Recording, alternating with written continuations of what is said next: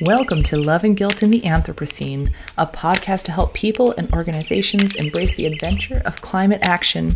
We are envisioning a world where sustainability comes naturally.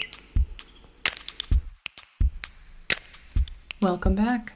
This is a reading from the blog, the post, A Tangled Mess of Plastics. This Thanksgiving, I'm thankful for plastics and the UN Global Plastics Treaty.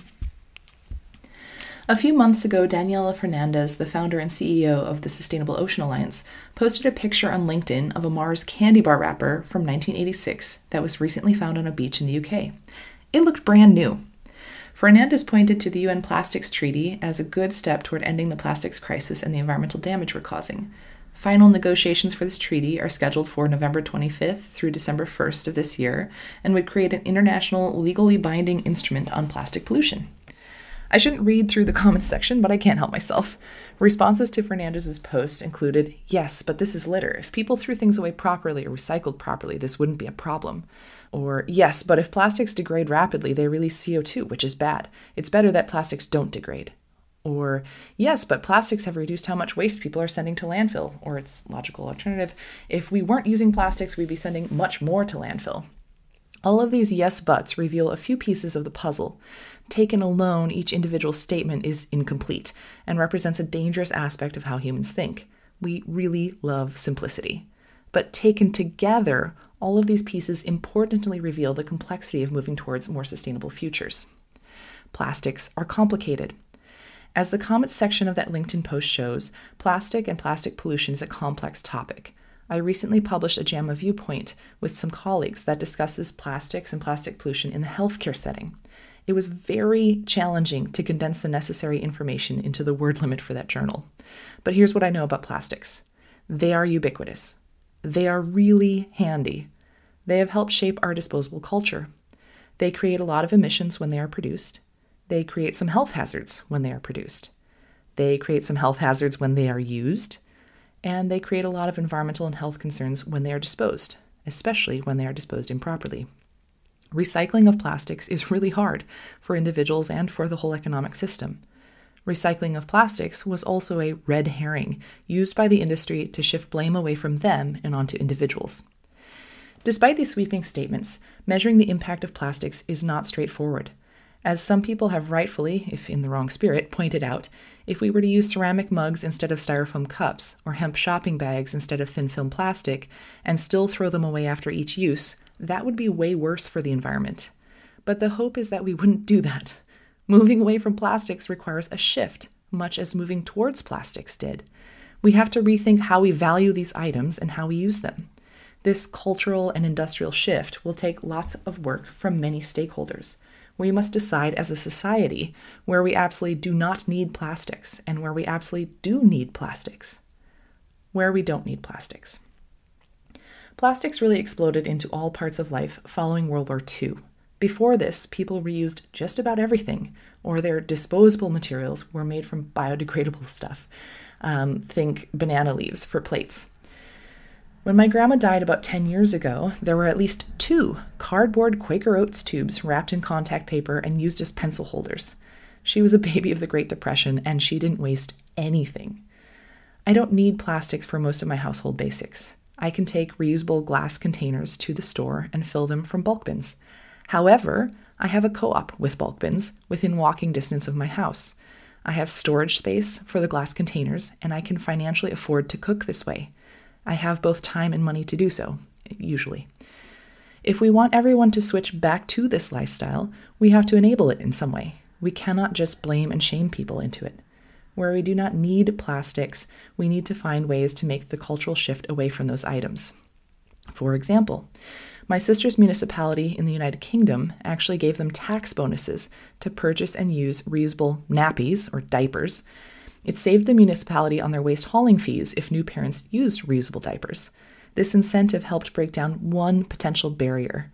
There are still others. Where we do need plastics. There are many aspects of life where we would probably do well to keep plastics around. Plastics have been crucial in the manufacturing of lighter weight vehicles, allowing cars to achieve better gas mileage or better battery mileage. Plastics are also essential for many people in differently abled communities. People with mobility or dexterity issues may need pre-peeled foods or flexible straws to be able to live independently. Coming from healthcare, I can also see where single-use plastics are crucial for the delivery of medical care.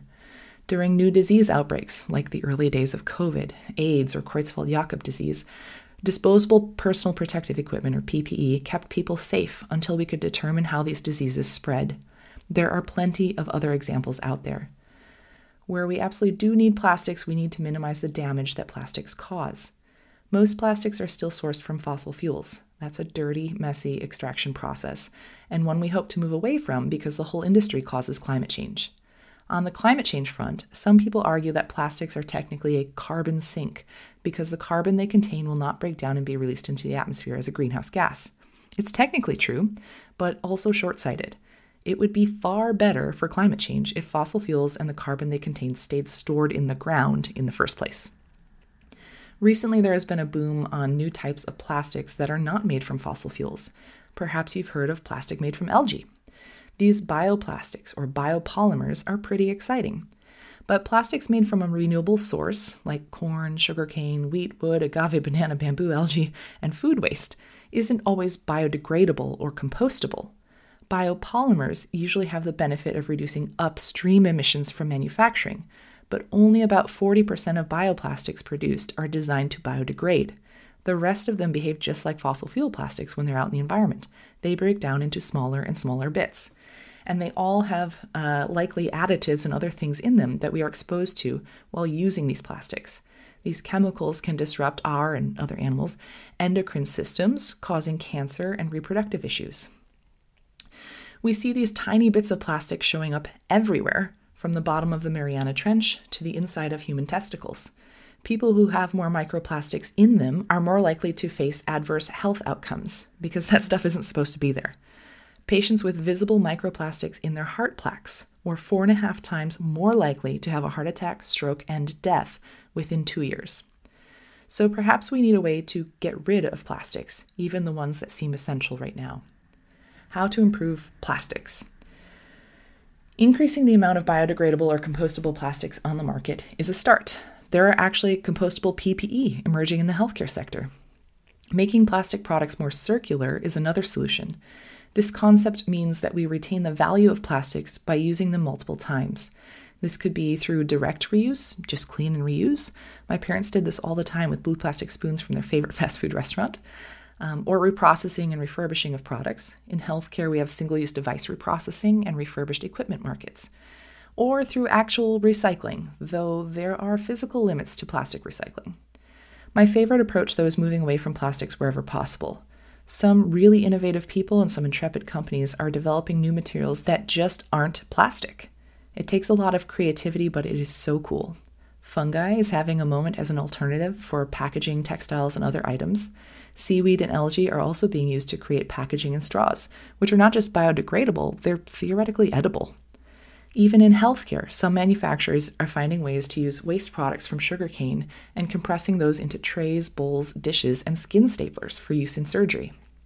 All of these developments are super exciting, but to see them really take off, we need some economic rejiggering. Policy approaches like the UN Plastics Treaty are a great start. Many of the comments on Fernandez's LinkedIn post had a yes but kind of response that's very common in the sustainability realm. I don't know if this attitude comes from a bit of ego-related turf wars, or maybe some folks are misrepresenting themselves as voices of sustainability, but are really working for other embedded corporate interests. Whatever the case, thankfully, there were a few comments that had more of the yes and attitude. With these complicated, tangled topics in sustainability, there are no simple solutions, no silver bullets, and no magic pills. Likewise, no one person will have the full perspective on the issue, which is why we need all voices at the table to talk through solutions. The UN's COP conference, going on right now in Azerbaijan, and the upcoming UN-INC plastic treaty discussion are steps in the right direction, and there are so many steps beyond these. What would I comment on Fernandez's post? Something like this. I'm so glad you are bringing this to everyone's attention. I'm so grateful for the many people, companies, and governments trying to address this issue. And yes, large companies like the Mars Corporation need to be doing more to support the transition to a sustainable future. Let's all do what we can. Thank you for listening. If you want to embrace the adventure of climate action, subscribe to our podcast and check out our Love and Guilt in the Anthropocene blog at clinicallysustainable.substack.com.